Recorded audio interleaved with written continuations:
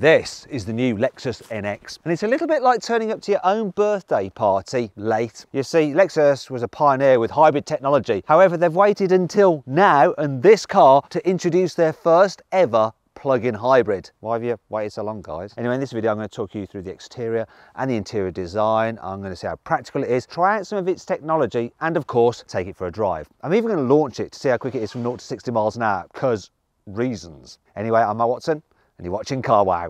Buying a new car? Then head to Carwow and my team will help you find your next car at a fair price. Carwow, your one-stop car buying comparison site.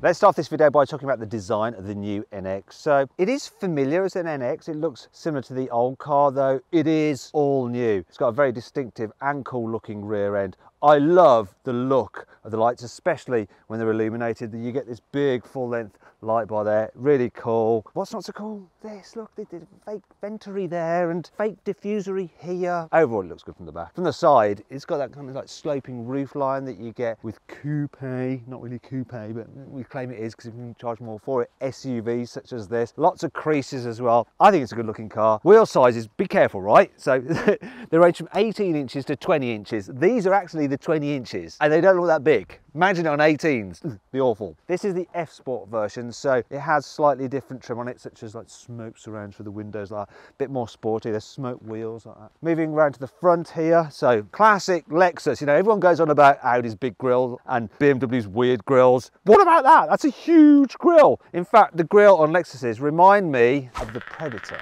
And you can't see that, can you? So the lights are really cool as well. You got that Lexus design, the daytime running light. You've got full beam LEDs. For the first time ever on a Lexus, you've got adaptive headlamps. Yes, finally, they've caught up with the Germans on that, as well as plug-in hybrid technology. Overall, though, I do think that this Lexus NX just looks better than an Audi Q5, definitely better looking than a BMW X3, and probably even better looking than a Volvo XC60 as well. Do you agree with me? Let me know in the comments below. Anyway, the Lexus, it starts from £38,000 for the normal recharging hybrid. But if you want the plug-in hybrid, it's more expensive. £49,000 is the starting price for that one. Now, if you want to make sure you're paying a fair price on your new Lexus NX or any car for that matter, you want to head to Carwow. Also, if you're thinking about selling your car to get a new car, you need to head to Carwow because you can now sell your car through us. What you have to do is go onto our site, which you can do dead easily by clicking on the link in the pop-out banner or follow the link in the description, or at a later date by simply Googling Help Me Carwow. Then you can just go onto our site there like that and select sell your car, put in the details of your car, upload some photos, and you'll get offers back from our dealers on your car to make sure you're getting a really good price for it. So go check that out. Here on the inside, the Lexus NX has a very unique design. It definitely stands out compared to its German competitors. Quality is good. Yes, that's all soft and squidgy and expensive feeling. We've got some leathery loveliness here as well. But there is one thing I'm not so impressed with. Look, there's plenty of wobble in the center console. It's a bit of a shame because everything else is really quite good. Now, the design of the interior is taken from a Japanese word called tazuna, and it actually is a direct translation for using the reins on a horse to control it. But what they mean by that is that you're supposed to have your hands on the wheel, your eyes on the road, so it's very driver focused. Now, more on that later because I'm going to show you something really cool with this car's heads-up display. But yeah, this is a car that is packed full of tech to make your life as easy as possible. Apparently, you probably notice this huge screen there. So it's massive. Now you can get a smaller screen which will do the same job and have pretty much the same functions, though it doesn't have quite such a fast processor as this larger screen. And this processor is fast. Look, it's really good. You can just whip through the menus. And thank God, finally, Lexus have got rid of that silly, confusing, puzzle-like control system, which is like a mouse pad, and it's just a good old touchscreen, so it's dead easy to use while you're driving. They've actually reduced the button count in this car from 78 buttons in the cabin for the old NX to 45 in this one, which is sort of a good thing, but also a bit of a bad thing. For instance, now if you want to control the fan, you have to use this slider here. It's not too hard to do, though. Your hand hasn't got anything to rest on while you're doing it. You can control the temperature with this dial, which is much easier, and it's a bit of a shame they didn't think of a way that you could actually toggle between the fan and the heater just by pressing it in. Now, one manufacturer does something similar but with the heated seats, and if you want to find out what car that is, it's a competitor for this car. Click on the pop-out banner up there to watch my video review of that car. Anyway, let's move on to the digital driver's display, which is very nice. Also, you can actually change the look of the display depending on if you've got the S Sport model, because it has a bespoke sporty setting when you press this button down here to go into sports mode. Speaking of S Sport models, they have like this slightly carbon fibre like-ish design here on the door trims. not very like carbon fibre. Maybe it's more like brushed aluminium. It's not much like that either.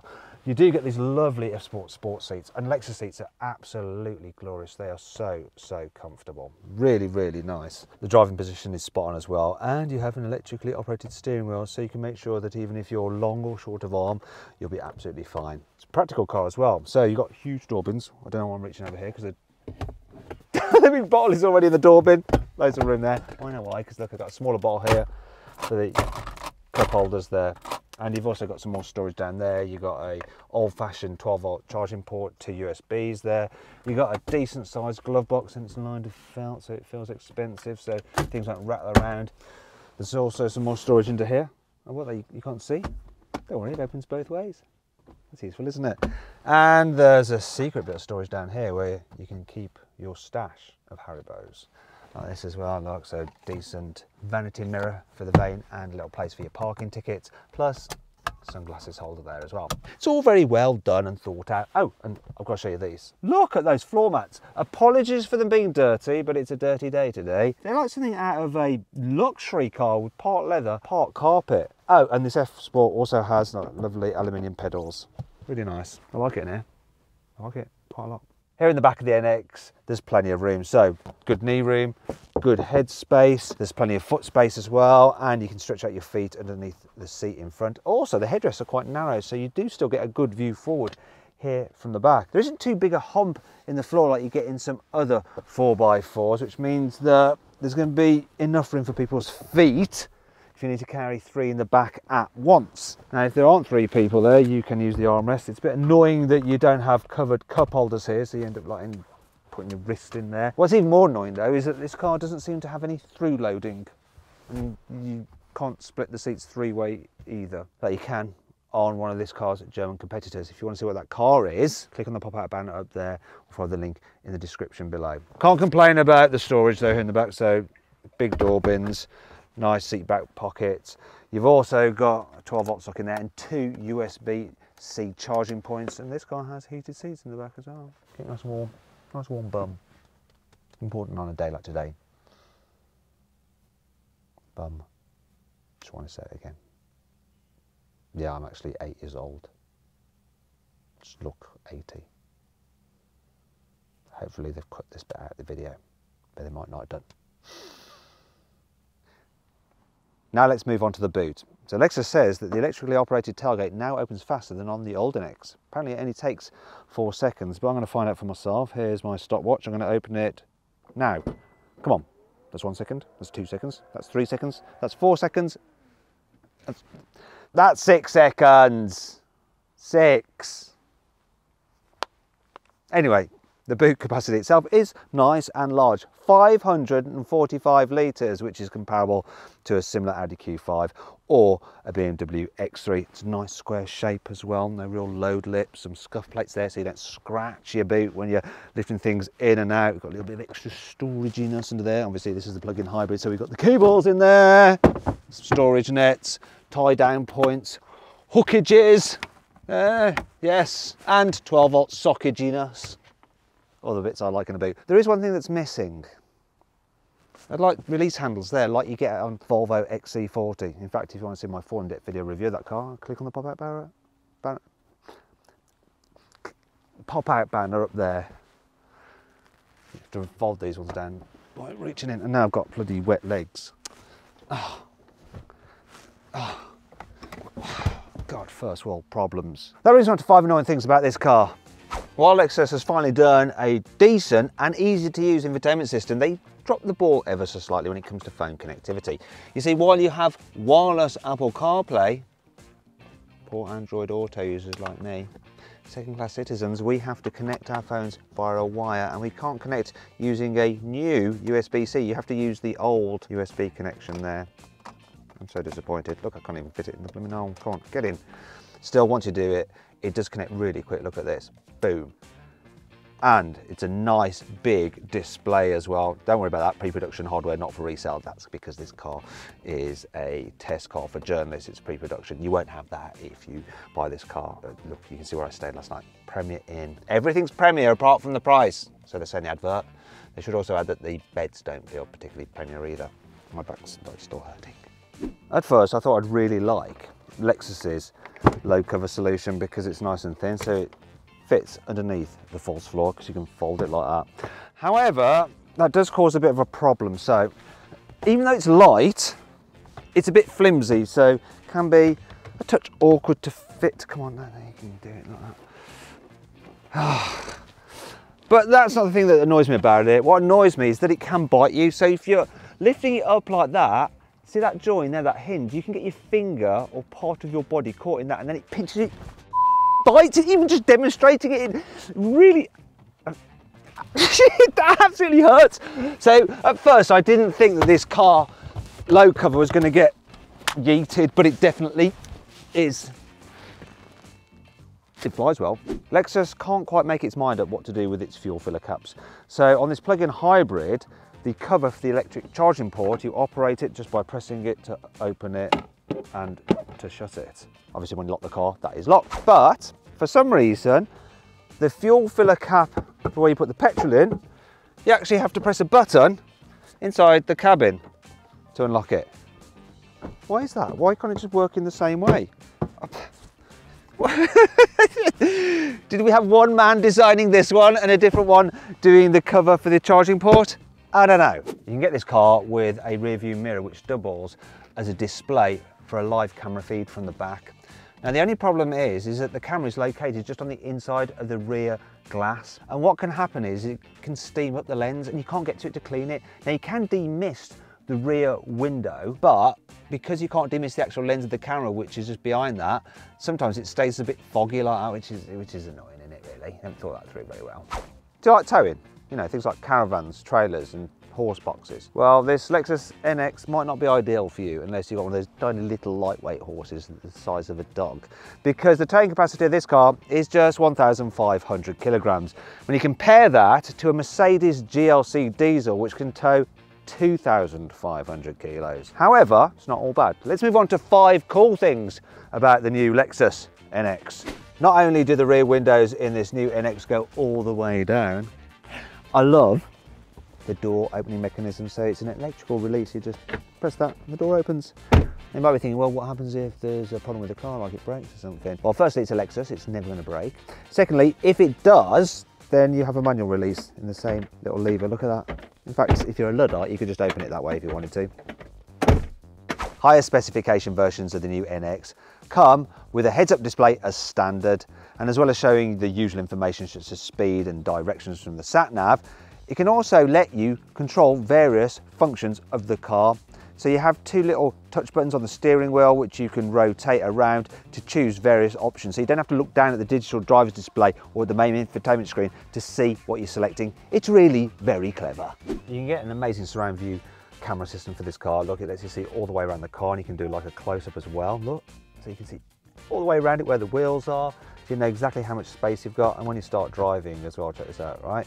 You have guidelines and stuff like that, which is really useful. Plus, I'm gonna go backwards for a bit. There we go. Real crisp camera, super high detailed. And I'm gonna go forwards.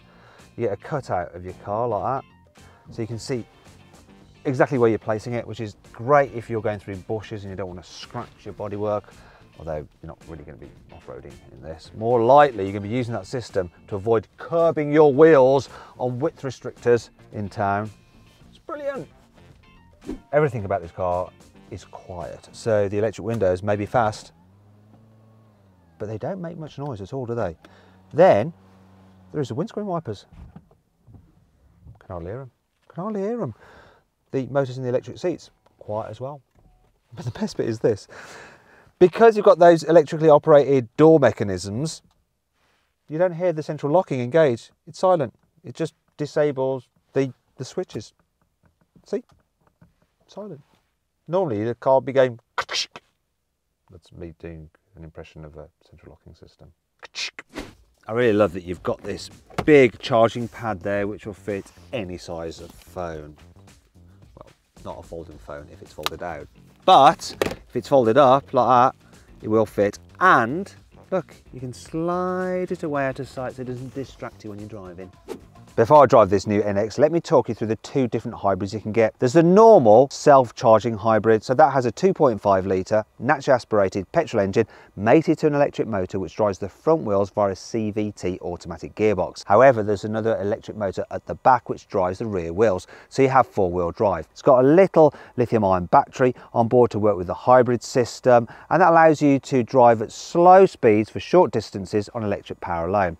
Combined, the power output of the normal self-charging hybrid is 244 horsepower. However, this is the plug-in hybrid. It has a similar 2.5 litre naturally aspirated petrol engine mated to an electric motor, driving the front wheels via a CVT automatic gearbox and another motor at the back, so you get four-wheel drive. However, you have an 18 kilowatt hour battery you can charge. As a result, you can drive the plug-in hybrid version at motorway speeds on electric power alone for distances of up to 47 miles. Though not if you're doing motorway speeds, probably. The combined output of the plug-in hybrid is 309 horsepower. Now you can charge the plug-in hybrid to a 7 kilowatt wall box at home. However, it'll take you 2.5 hours to do that, which really isn't very good when you consider that Mercedes' latest plug-in hybrid systems use DC charging, so they can charge way quicker. Anyway, let's drive this thing. Now let's see what this new NX is like to drive. I'm going to start off by driving it around an urban environment, which is perfect for a plug-in hybrid or a normal self-charging hybrid. So when you're going slowly, both cars will just trundle along on electric power alone. However, I can trundle much further with this plug-in hybrid. In fact, when I put it into EV mode, it'll just stay in electric power even when I accelerate hard. In fact, when you accelerate hard in this plug-in hybrid, it actually gives good performance without the petrol motor cutting in. Now, another thing that's good about it are the brakes. So I'm coming to a standstill now. What you can find with plug-in hybrids or other hybrids and electric cars is that the brakes can feel a bit grabby. However, Toyota has been working on regenerative braking systems for so long now, they know how to do it properly, that there's no messing around. It's such a smooth, intuitive brake feel. It's good. I'm just going to wait here for a bit. And this is another benefit of hybrids and plug-in hybrids. And you're not going to get the engine suddenly kicking in either to run the air conditioning system. It's fine, you can just sit here like you were in a normal electric car. We'll continue with the review in a bit once this traffic light has switched over and let us through. At least the seats are comfy. Oh, and the visibility is good. Big door mirrors, decent view at the front. View at the back end's a good though. Anyway, we'll be going soon.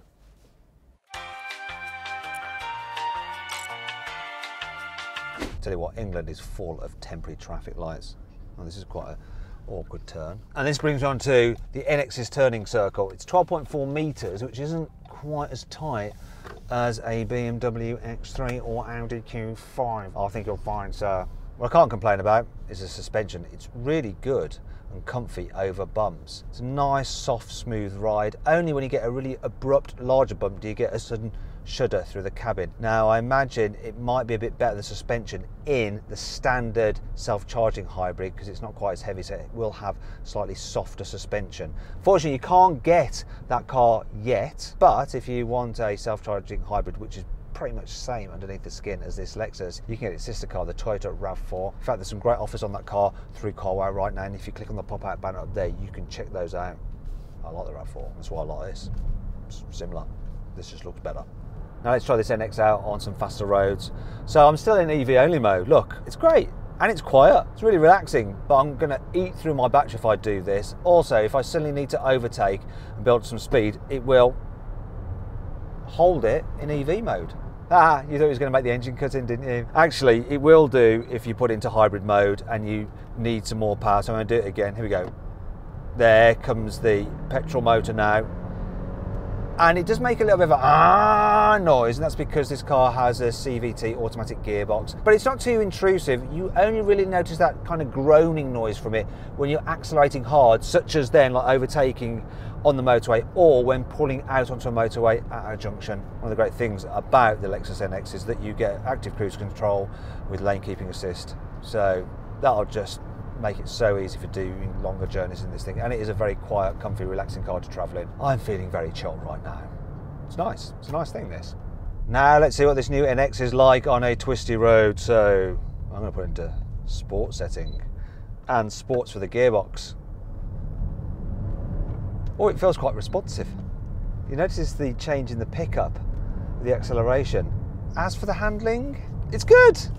For a tall, heavy SUV thingy, it grips the road well enough and it doesn't lean too much in the bends that you feel like it's just going to fall off the road. It's fine. And the steering might not have the precision or sportiness of a BMW X3, but it's accurate and it puts the car where you want it to be on the road. Now, one of the problems you have with plug-in hybrids is that the large batteries that they have over a normal self-charging hybrid adds weight. So this plug-in hybrid version of the NX is 200 kilos heavier than the standard self-charging hybrid. As a result, if you want an NX that's a bit more fleet of foot, a bit more sporty to drive, yeah, the self-charging hybrid is the way to go. Just feel a little bit more nimble and agile. When you're just cruising around, you probably won't notice it so much, but really, if you do like a bit of sporty driving and you still want an NX over something German, go for the normal hybrid. In fact, I'd always go for a normal hybrid over a plug-in hybrid. I'm not a big fan of plug-in hybrids. I think they're a compromise on all counts. They're not as focused as a normal electric car. You don't have the same performance or response, and they're not quite as good as an internal combustion engine car for just normal driving, because you're having to lug around a battery with you the whole time. The only real reason to have a plug-in hybrid is because it can save you money on company car tax because of the lower emissions, which aren't actually lower if you fail to charge it up all the time. Anyway, there is an advantage to this plug-in hybrid version over the normal self-charging hybrid. It's got a bit more power and it's a bit quicker. So let's launch it. Okay, let's see how quick this NX plug-in hybrid is from 0 to 60 miles an hour. It's supposed to do it in 6.3 seconds. Specialist timing gear will reveal all. Let's do it. Oh, wheel spin. Oh! We're going slightly uphill, so it's not ideal, but what time are we going to get? 6.57 seconds with wheel spin while going uphill. Yes, it will do on a dry day on the flat, 0 to 60 in 6.3 seconds, without a shadow of a doubt. In fact, now it isn't uphill. Let's have another go. Oh, traction struggling again. What are we going to do? 5.98. 5.98. 5.98. I'm not going to say it again. 5.98. Impressive though. It's quick. Oops.